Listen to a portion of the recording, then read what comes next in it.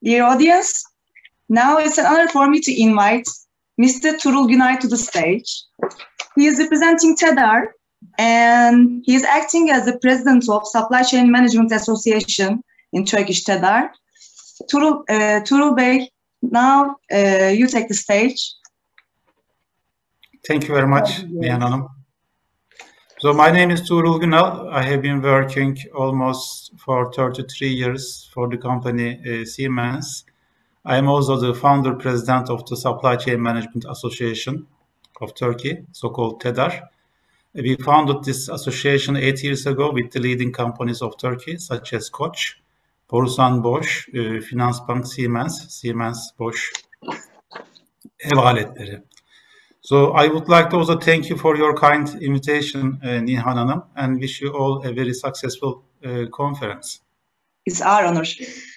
Thank you very much. So I will be talking about very briefly about the development and challenges of the world economy, and certainly nowadays very famous subject, supply chain management during the COVID period.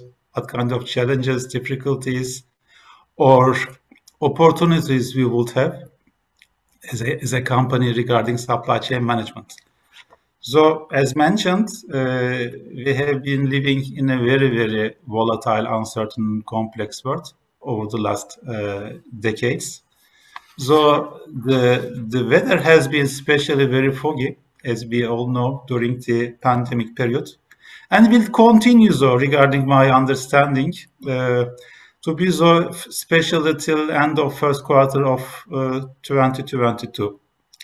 So COVID, unfortunately, the new COVID cases in the countries have been increasing, and regarding the challenges of the countries, we will be seeing soon, or regarding the restrictions of the related countries, we will be seeing soon. Unfortunately, the numbers can't be decreased for the time being, especially. So I told you that we have been living in a very VUCA environment over the last decades.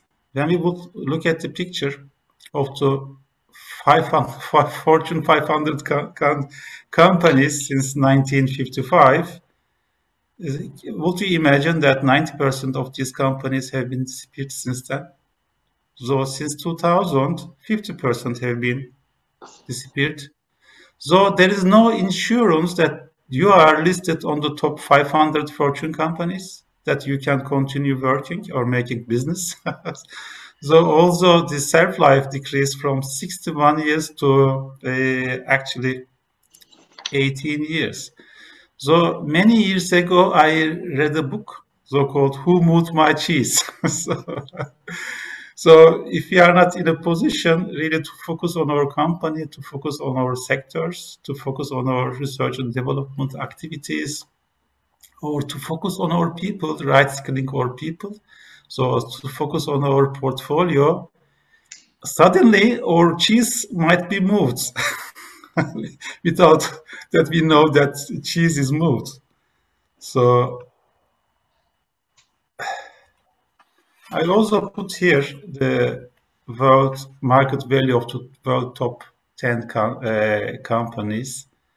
So would you imagine that some of these companies would be somehow in the next decades would be disappearing from the list?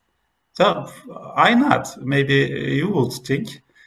But I also put here the market value of Istanbul Stock Exchange. This figure might be decreased because of the hard currency developments of the last weeks in Turkey.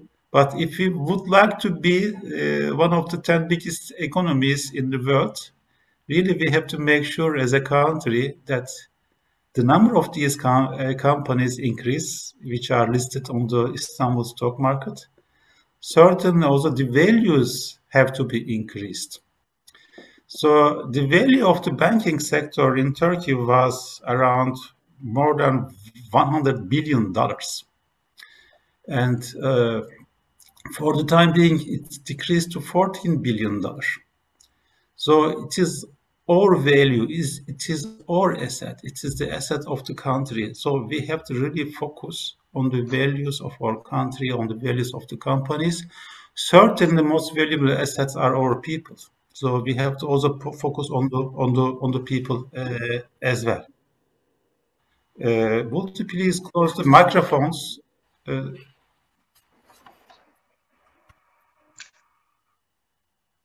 Sorry about this, Tuğrul Bey. Kerem Bey. Kerem Bey, can you hear me?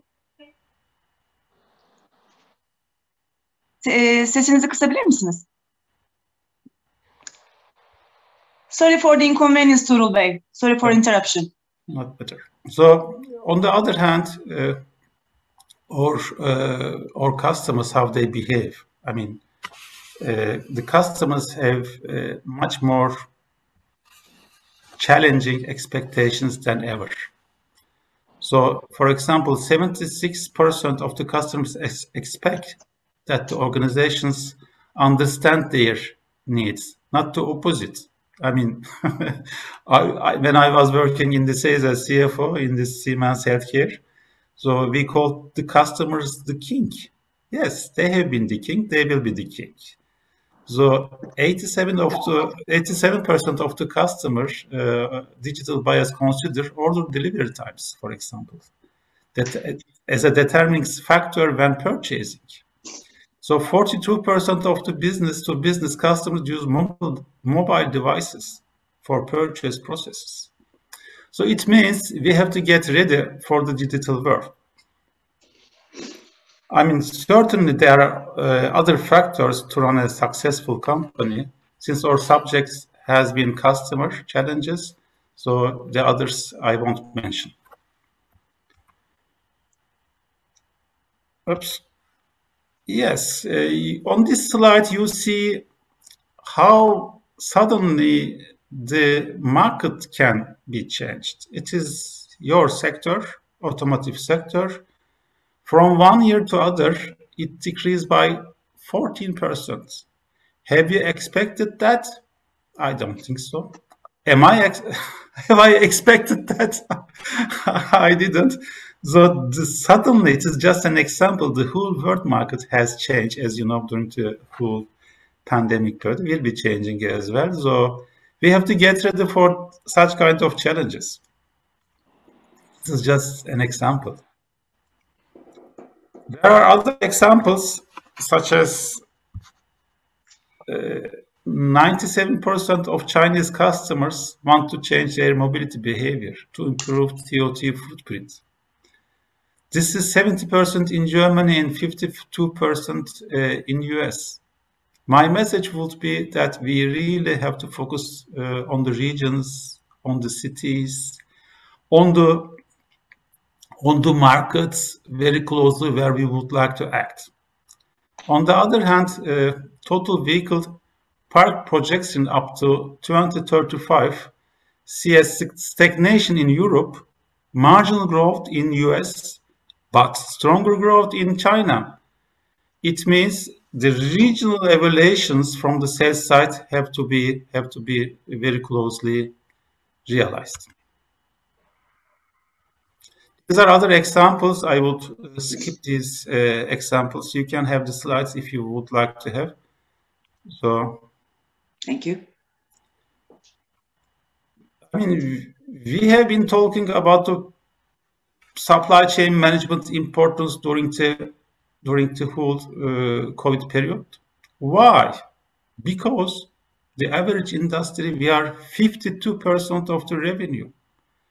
Regarding your sector, we are 60% of the revenue. And regarding oil sector, we are 74% of the revenue. So it means you can imagine how many different evaluations factors or leverages you would have to run a successful company or to have a really excellent brand for your company. So I also assume that the supply chain management maturity level wouldn't be enough to run a successful company, but today's subject is supply chain management. Certainly, all the other functional units or business units should have the same maturity level. We have to be a very really mature corporate company. So we have to have a very mature HR department, very mature business units, very mature IT communication, etc., etc. So, but the role of supply chain management is has been huge. So, the pandemic had substantial negative effects on supply chain. We have been hearing that. We lived it as well. So, based on the survey of the company Ernst & Young, 72% of the participants mentioned that they had a substantial negative effects regarding the COVID pandemic in their companies. What were the reasons actually that had disrupted supply chains? I mean, the companies were closed because of COVID, or the countries were closed. Maybe we couldn't go to our sites. The seaports were closed. The bank branches were closed, etc. On the other hand, we had increased costs. We couldn't send or transport our goods by trucks. Maybe we transport them by planes, or we couldn't get our material from our first preferred suppliers. We had to go to other suppliers. Therefore, the costs were increased. There were many reasons. But in my opinion, companies can continue to rely on procurement to recover from the current crisis. As in the past, for example, in 2008, global financial crisis, also supply chain played here a huge role that the companies were able to recover. Actually, supply chains have been working properly when the related market have been very predictable. But it all started as we had to close the factories, airports, seaports, project sites, warehouses, etc. We had also interruptions in deliveries of raw materials, finished goods, labors, and it also led to huge backlogs to be cleaned up, to be executed. Certainly, all these will take time. The investment decisions of the new investment decisions of the companies certainly will take time. They will make return of investment calculations. Certainly, they have to be sure that the demand would continue.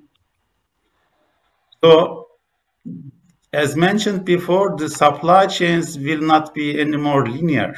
So we will have a much more complex ecosystem. We will have customers. We have customers certainly. We have internal customers. We have suppliers, second preferred suppliers, third preferred suppliers, forwarders. All of these connections or working platforms have to be realized on cloud-enabled platforms. So we have to also work very closely, much more closer with our suppliers. I don't want to call them suppliers. I better call them partners, manufacturers, and customers. So is it only the supply chain management who goes digital? Certainly not. You see here the whole trade will become much more digital. You see here the global retail e-commerce development of the world. You see it increases into the digits. So there will be no way out that the companies can avoid to get or to become much more digital. Certainly they have to focus, I mean, they must focus on digitalization, on their digitalization roadmaps, strategies, etc. So also in Turkey, it is not the opposite. It is even better that the e-commerce values or figures have been increasing into digits numbers. So we have to make sure that also we in our sector act like a digital company, improve our to-be processes in each and every area, such as sales, such as supply chain, HR, communication, etc. I also put this slide because you also would like to know how the business will develop or would develop. This is a Source Institute of Supply Chain Management. Business in the first half of 2021 compared with the last half of 2020, the business people, they do feel better. Also, business in the second half of 2021 compared to first half of 2021, the business people feel much better. So also they look forward also that the business will continue. Also the third item is very, very positive. This is the atmosphere for the time being. But on the other hand, business people have also some concerns, but which have a decreasing trend. If you would then compare the concerns in January, what they had, for example, delays in shipment supply, 56%, and went down to 23% in March 2021. So the business people have been very optimistic in this regard as well. So there is another survey regarding Ernst & Young realized the big changes on the horizon of supply chain management, which are these. Increase efficiency, certainly we have to increase the efficiency in supply chain. Retain recycle workforce, yes, especially we cannot afford anymore to have 5-6 layers organizations. So vice president, senior vice president, director, senior director or manager, and deputy managers, experts, deputy experts, etc., etc. No, we have to have a much leaner organizations, and with the responsible people on board, right skilled people on board, that we can take the decision very smoothly, very quickly, in a very agile way. So retain recycle workforce, I mentioned. Increase visibility, yes, we have to be very, very close to the, I will also come back to this point as well. Increase the visibility of supply chain. Increase the responsiveness, resilience of supply chain.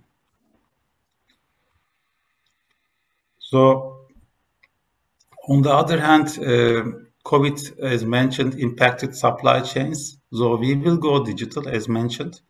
Also proved or reported by the company Ernst & Young. There is also another report which supports the report of Ernst & Young, PricewaterhouseCoopers. Tomorrow, supply chains will be connected and self-orchestrated. Yes, we will have a connection started with the research and development. You might ask why we have to have people from supply chain management in the research and development departments. Certainly, these professional people can be able to find you suppliers regarding your materials to be developed. So support in a very professional way. Also, after sales, supply chain has to know what kind of issues we would have with the customers, we have with the customers after we sold the equipments, etc. So what is on our agenda for the next years to come as supply chain? We have to, as mentioned before, we have to have a supply chain service mentality. We have to be very, very close to our internal customers. Also, sometimes we have to also visit external customers to understand especially their needs. Workforce for the future, we have to get ready for the future. As mentioned, the skills, the maturity level of our people, we have to improve. We have to invest in our people. We have to use right technology.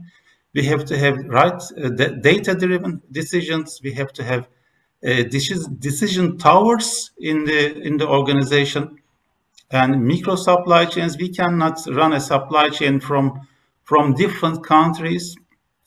We have to have really local organizations close to our customers, close to our factories in place. So on the other hand, how we would be able to recover from the crisis, how we can look forward for the next coming years regarding supply chains. Certainly mentioned before, I don't want to call suppliers the suppliers. These are our partners. I mean, when we select them, we have to work them very closely and, if possible, for a long time. So we have to really we have to work in a very open book way with those partners.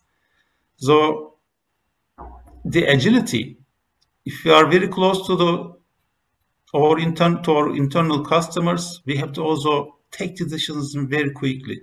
How can we do that? When we have the right people on board, when we have the right organization structures in place, when we have a really cooperative structures in place. So management of risk, yes, I would like to focus on that. We realized with PricewaterhouseCoopers, a survey in 2020, we saw that unfortunately 70% of the participants didn't have any risk management in their organizations regarding supply chain, regarding supplier risk management, etc. So the importance of sustainability will be increasing regarding human rights, regarding labor rights, compliance, environment issues, health issues, diversity issues. We have to all take care of them. So I am coming to my end. So mentioned end-to-end digital transformation is crucial. We cannot avoid that.